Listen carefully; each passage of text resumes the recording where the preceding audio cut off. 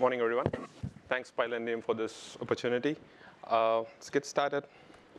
Some cheap marketing. I'm one of the co-founders, directors of Syntropy Technologies. We do end-to-end implementations of fintech and data science projects. Before that, I was working with the hedge fund for almost 10 years. And I'm part of the organizing committee of PyCon India 2018. Most of this works in Python 3 and later. I haven't really tested everything with Python 2, but most of it should work. OK, there we go. Let's get started. What are classes in Python? So the way I'm going to run this is I'm going to keep switching between my presentation and this notebook. And I'm going to do some stuff here and then go back to the slides. And I'm going to link both the things. That's how I'm going to run this entire thing. So before we talk about classes, I'll just get into some practical stuff. Let me create a simple class. I call it class test. No, nothing there, nothing fancy there. A very simple thing. I create an instance of the class. All good. I'm checking the type of the class. It says the class that I just created, test. And then I'm checking the type of the class itself, which is test. It says type. Good. And then I also check the type of the type itself. It again says type. So everything boils down to type. So practically speaking, classes in Python are they're first-class supported entities. Technically, class is an instance of type. And the classes are themselves sugar in Python, where we use class to create an instance of type. Okay. Then what is type in Python? So let me look at the official doc of it. For convenience, I have it here.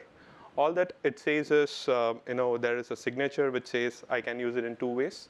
I can try by supplying this an object, or I can pass 3 arguments to it, which is name, basis, and dict. The first usage of it gives the object's type.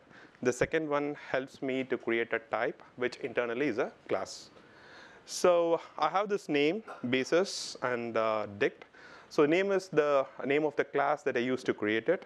Basis is the list of all the base classes that I want to inherit for this particular class. The dict is a dictionary of the attributes and their values that I want to be available for me for my usage within the class.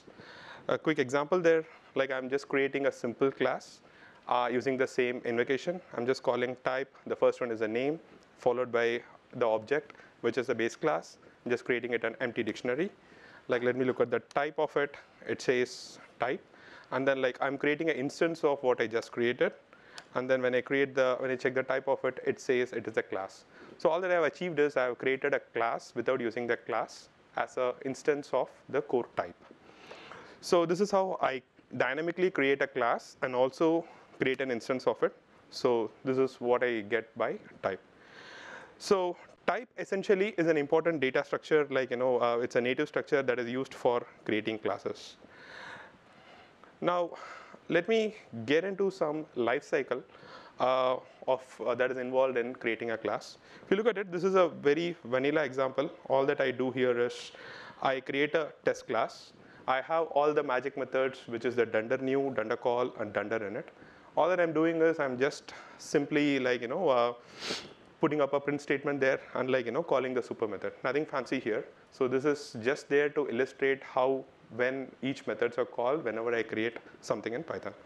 So all that I'm doing is the class is created, nothing got printed, so nothing really got executed in this piece of code. I'm creating an instance of the class, so that calls the new method and the init method. So technically, this is the life cycle. When I request for an instance, the dunder new method gets called, then the dunder init method gets called, then the instance is returned. Technically, this is the dunder new and the dunder init combination is a constructor in other object-oriented languages like Java and C#. There is a convenience in Python where we have 2 methods. One is responsible for the instance creation. The other one is responsible for initialization of attributes within the instance. I'm just doing a simple call here. All that I'm doing is I'm supplying a bunch of attributes to the instance. So this internally calls the call method. I'm executing it for more than one time, second time, third time. Internally registering the call count, I get the call count as 3. So the important takeaway, we know what the life cycle of it is, and we also know call method is or class instances are callable, wherein like I can supply a bunch of parameters and I can get some attributes out of it. Let me do a quick recap. All that I did so far is class is an instance of type. The type is the holy grail that we spoke about. This is the base of everything that we do in Python. And more importantly, like if you clearly notice, I'm stressing it over and over again, like, type is the holy grail, and like class is an instance. You can further have objects which are instances of the class that is created. Type can be used to create dynamic classes, and like, we also saw about the life cycle. Now, this is good. Now we have the type. What can I really do with this type? So like, basically like, type is one thing which is used to create a class. So technically by modifying something in type, I'll be able to change the behavior of the classes. Given that type is native, we can't go and change it directly. However, we can subclass type and do something there. So that is what we call metaclasses. So metaclass is nothing but it is a subtype of type. It helps in changing the way the class behaves, commonly called as black magic, somebody said somewhere, and like, it is used to actually like use it only when you actually need it. So a lot of things have been spoken. I'll just do a simple meta class before we get on to the next steps. So like all that I'm doing here is it is a simple meta class where I try to create a singleton pattern. So internally, I'm writing a meta class and then like, using that in a meta class. I'll also introduce to the syntax of it. So this is the syntax of creating a meta class, which is like I create a meta class. All that I need to do is it needs to be a child of type. And then using the meta class, this is the Python 3 syntax, wherein like, I supply a meta class keyword argument and supply the meta class that I just created. Let me do a simple meta class now. So the stuff is simple. All that I do is I create it as a subtype of a subclass of type, and then I override the dunder_call method. Internally, I maintain a dictionary. Whenever I ask to create an instance of a class, I just check whether it is available in the dictionary. If available, return it from the dictionary. If not, then like create a new one and then put it into the dictionary and return the same stuff. Simple stuff. And like, now I try and use this meta class in the class that I just created. So so this needs to behave like a singleton, wherein like if I ask for multiple times the instance of the class, it needs to return me the same instance. So I'm creating two instances of it. Let me check the type and IDs of it. You look at it, the IDs are the same, which means it is returning me the same class over and over again. Let me also introduce you to the big picture of it. So from a big picture, we have the type, and class is an instance of a type. We already established that. Then we can create objects which are instances of the class. Then what we can also have is a meta class, which is a child of a type, and we can use the meta class that we created to create new classes, and that can be used to change the behavior of both the class and the instances of the class. Let me quickly go into the life cycle of the meta classes. So we have spoken a lot. I'm just putting in a simple stuff about a simple meta class. Same stuff as I did earlier. All that I'm doing is I'm overriding a bunch of methods, adding some print statements there, and I'm like, calling the super method of it. So I have dunder new, dunder call, and dunder init, and like, I created my meta class. Nothing got printed, so like the meta class is clean. Now what I do is I use this meta class in one of my classes, and now I kind of create a class. When I do this, I can clearly see it calls the meta class's new method and the init method. So we saw earlier in the life cycle, like, whenever I create an instance of a class, it calls the new method and the init method. So class being an instance of type, it gives me it calls the meta class's new method and the init method. Now let me try and create an instance of the class. So all the things that get called is I get the meta class's call method gets called, followed by the instances new and the init method. I think pictorially representing this, so we have the meta class. In the meta class, you have the new, init, and the call methods. In the actual class, you have like, again the new, init, and the call methods. Whenever the actual class is created, the red ones get called, which is the meta class's new and init method gets called. And when I create an instance of a class, the metaclasses call method gets called, and the actual classes new and init method gets called. I think this is the crux of what we will do primarily with metaclasses. So broad idea, if you really look at it, if you want to change something in the actual class, you need to change it in the metaclasses new and init method. If you want to change something, the behavior of a class's instance, then you need to deal with the call method of the metaclass. So this is what is the broad idea. Like you change the behavior of a class itself, you use the dunder new and dunder init methods. You change the behavior of the instance of a class, you use the dunder call method. Okay, so this is all the theory part of it. This is required to follow what we will be doing further. So I'm going to get into some of the patterns that we will use metaclasses, and like, we'll see some usages of like, all the stuff that we saw so far. The first pattern I'll like to go into is the abstract classes. So what we really do here is like, we use one of the native metaclasses that is available, which is called ABC meta. So there is a built-in package called ABC, like, from which I'm getting the ABC meta and the abstract method. Let me see the doc of ABC meta. So all that it says is it is a meta class for defining abstract base classes. Usage, very similar to what we have done so far. I create a class, which is my abstract class. And like, I have the meta class defined to it, which is the ABC meta. And then init method is just a dummy there. And like, I have also defined an abstract method, used the abstract method decorator there to decorate it and call it as an abstract method. So what this does is, it says this is an abstract class and there is an abstract method that is available. And by definition of that, I cannot directly create an instance of this class. I can only subclass it and implement the abstract method. Only then will it allow me to create an instance.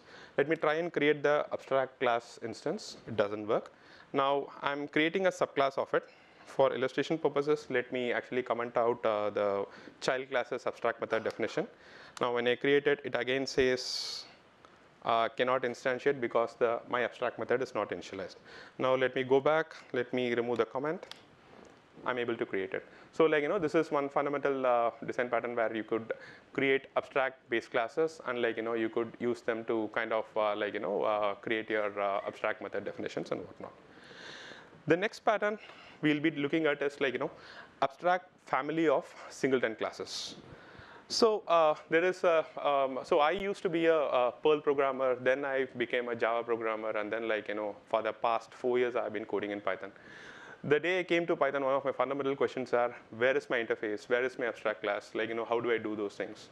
So this is how we figured out probably we could do an interface, which is like, all we wanted to do was we need to have an abstract base class or an interface. I'm talking about the requirement here.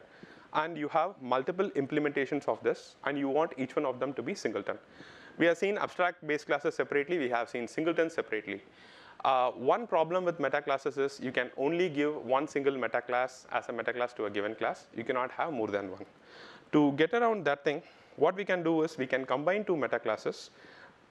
All that I'm doing is I have a singleton ABC meta, which I inherit from ABC meta. If you look at it, internally ABC meta inherits from type. So I need to override the behavior of the singleton. So basically, like, the subclass should be a singleton, which means it deals with the class's instance. So I override the dunder call method. And then like when I do that, I kind of do the same code that I did with the singleton. I have a local dictionary which I maintain to hold the classes, and like whenever I call for an instance, I check the dictionary, if available, return there, or else like created and return there. So create this. Now I have my abstract singleton class which uses this meta class to create the top one, which is the ABC or the interface. This is done. Now when I try and create an instance of it, it fails and says like, it is doesn't implement the abstract class.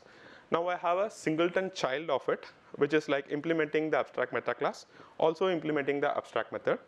So now let me create two instances of it. Let me check the types. I see like, the types are matching and also the IDs are matching, which means it is returning me the same instance.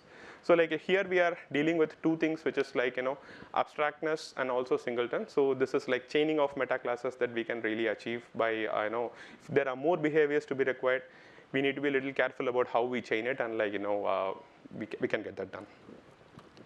The third pattern that I'll talk is about hashable objects. So like, when I talk about hashable objects, like, we all know like not anything and everything could be hashed in Python. So like, the key of a hash, the key that we put in a dictionary should be immutable. So this is a simple pattern which says like, it gives you an ability to put any object into the dictionary. So practically speaking, all that we are doing here is we are defining abstract method called getKey, which is abstract in nature, and like, anybody who kind of uses this as a parent class will implement this. And like, we are overriding the equals method, which will use the getKey method. So technically, I can use this and like, create my hashable class. Like, moment I do this, I can get my hashable object. So basically, like, the keys that I'm using here are just the attributes A and B. So this gives me an ability to, reuse the hashableness. Here there is A1 and A2. And like, if you look at it, I'm just comparing A and B, which are the first two values. So the first two ones are not equal. The second and third one are like equal. Now I try and put it in a hash map. This works. I'm skipping the comparable ones. I'll get into the pooled objects. So the pooled objects is just an extension of the singleton that we saw. So if you really look at it, the definition is the same. So the requirement here is whenever I supply the same set of arguments for creating an instance of the class, I need to get the same object. I don't want to get multiple variations of it. So all I do here is like I internally create a tuple, which is a thing of args and CLS. This doesn't work every time because like your args could be heterogeneous. So like you need to take care of like what it is. Advice that I will say is probably you change the args to the actual arguments that you need in your class. Like you create your bean meta. Now you have your bean class, which is using this thing. Now I'm creating 4 instances of it by supplying 4 arguments. If you look at the IDs, the first and the fourth one are the same, which means like, they are using the same class. So like this is some kind of a pooled objects wherein like, you can, it gives me the same instance as far as I supply the same arguments. Other ways of doing this are like, you could use an object pool manager, or you can use a, you can also use a moist function, which could actually help in getting the same stuff.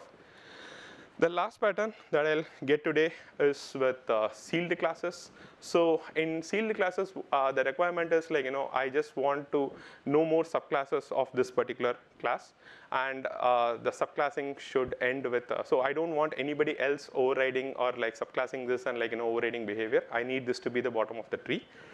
So implementation is again like, I get the, the bases. For each of the bases, I get what is the meta class of that particular base, which I get by calling the type. And when I do this, I get all the meta classes that is used in the entire chain of MRO.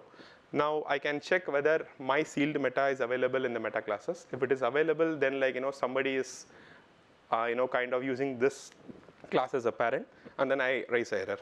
So this is what it is. I create my sealed class, like supplying this as a meta class, all good.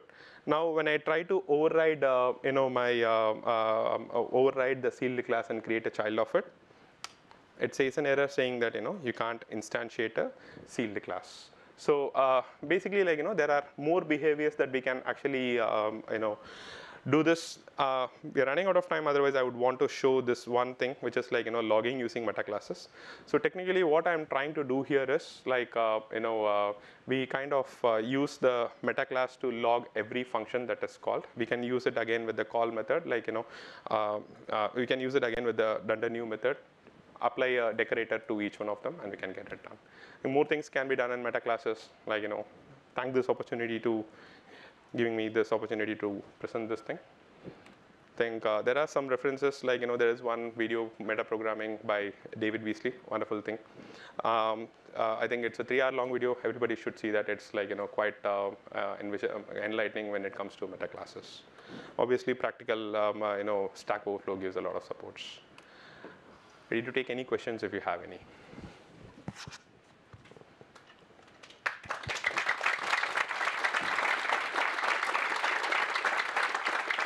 Thank you. So he's so kind, and he's going to ask a couple of questions. Yeah, over there.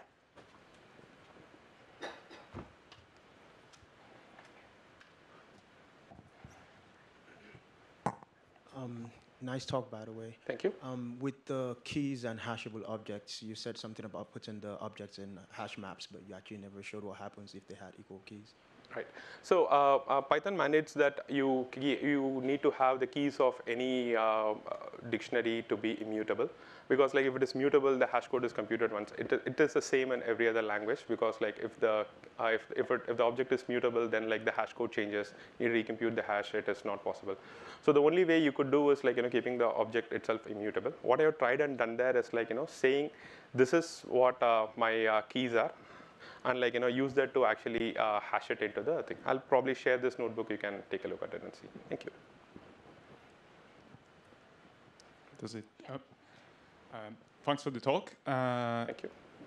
It's called practical patterns, and Right. I look at some of them, and I think they are very illuminating how the language works. But when I look at something like a sealed class, I think like, would I ever use it in an application? Would I ever be so not trusting of my fellow developers that I would say, look, this is a sealed class, don't touch it. So would you? Do you have a motivating example for that, or where would you actually do that? Basically, like seal the class is like I thought it'll be easier to illustrate here, but a more practical usage which could be used as an extension of the sealed class that you saw here is, you sometimes don't want to allow your clients to override some methods. So basically, what you can essentially do is, instead of not stopping them totally from using this as a parent class, there are many instances where you don't want somebody to override the methods. You could use this idea. This is just an idea. You could use this idea, extend it a little more to achieve that, which has far more practical usages than the sealed class itself. So one more question. Yeah.